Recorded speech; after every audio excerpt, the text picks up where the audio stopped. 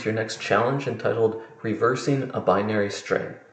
Write a function that takes an integer n, reverses the binary representation of that integer, and returns the new integer from the reversed binary. Let's look at the examples to understand. We see that the first argument given is 10, and when you convert 10 into its binary equivalent, you get this 1, 0, 1, 0. And then finally, reversing those digits would have, see reading from the back, 0, 1, 0, 1. And then when you convert that back into an integer, this value is 5, right? In case you don't recall with the binary numbers, the first position's the 2 to the 0 power, the ones place. This would be 2 to the 1, so that has a weight of 2.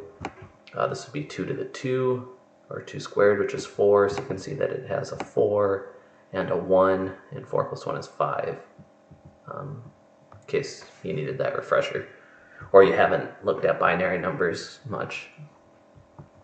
Feel free to go through the rest of the examples, see that 12, 1, 1, 0, 0 goes to 0, 0, 1, 1, and that's 2 plus 1 is 3, and you can look at the rest of these as well.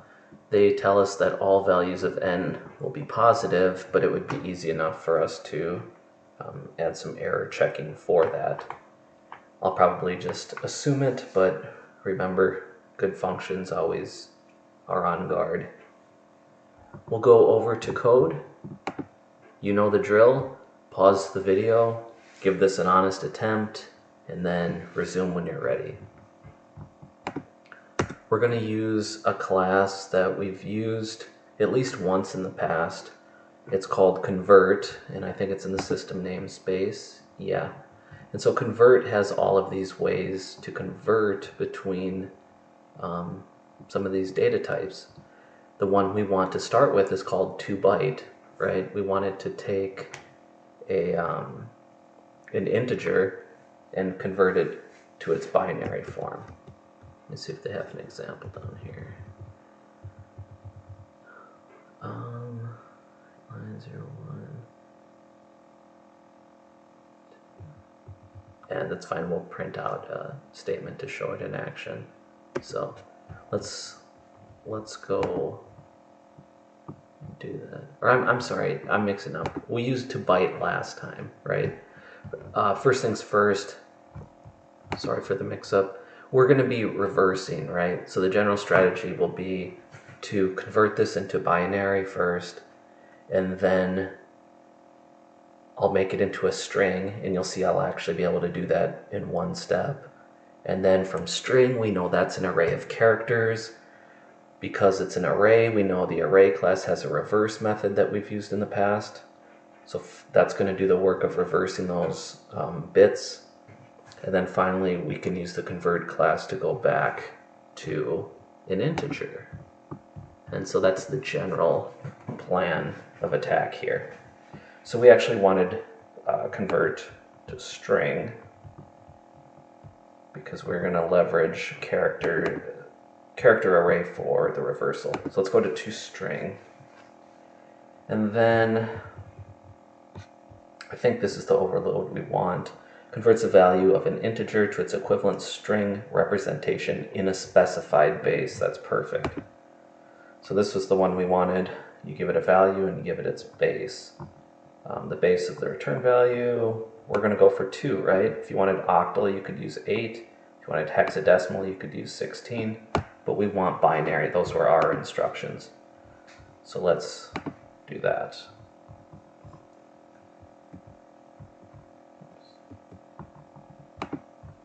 So we can go string binary, and we'll use our convert class to string, and we know we can pass those 2 parameters that we read about. The first will be our initial value that we're passed in, and then we can say 2 to make that into binary. And if you want, for fun, we can print this out just so you can see it doing that.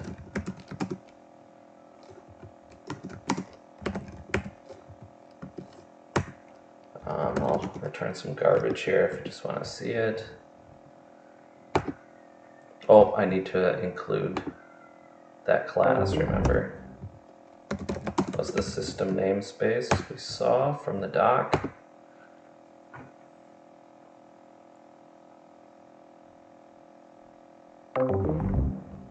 Okay, obviously it failed, we gave it bad output, but you can see these binary statements printing out, right?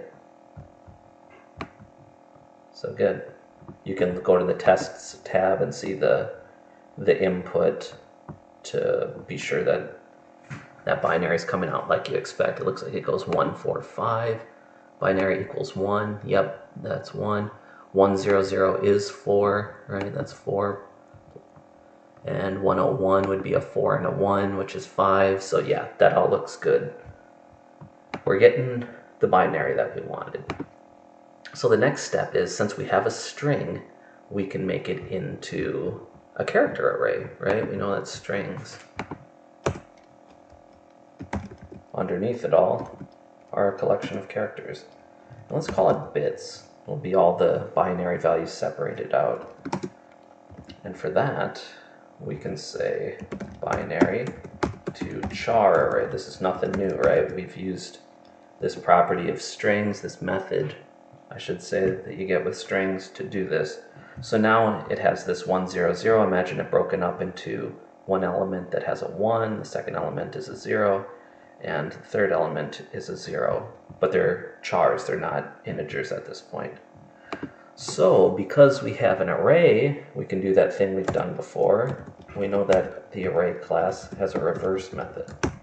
You can pass it the bits, and that should take this 1, 0, 0 and turn it into a 0, 0, 1. 101 would be the same, but you get the idea.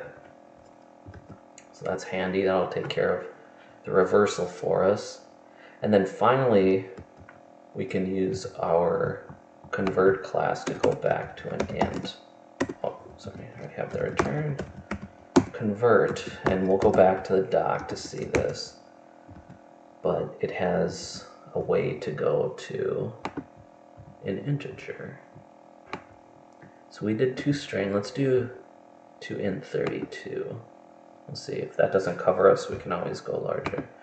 232. So this looks like the overload we want. Converts the string representation of a number in a specified base to an equivalent 32-bit signed integer. This is perfect, right?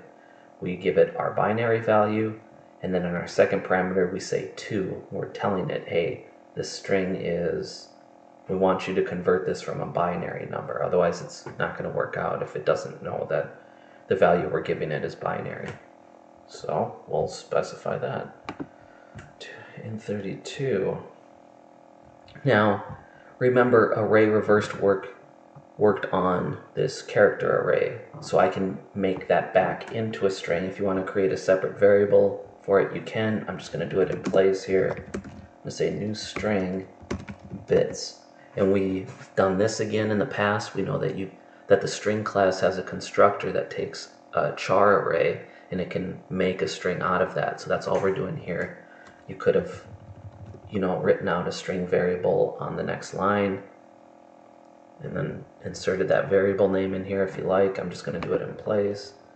So we got new string bits, right? And that's our string, our binary string. And then for that second argument, we're going to say 2. That's going to say, hey, interpret this thing as a binary number right now. And then when it does its conversion to int, it'll do it appropriately. So I think we're good there. We'll give this a run. See how it goes.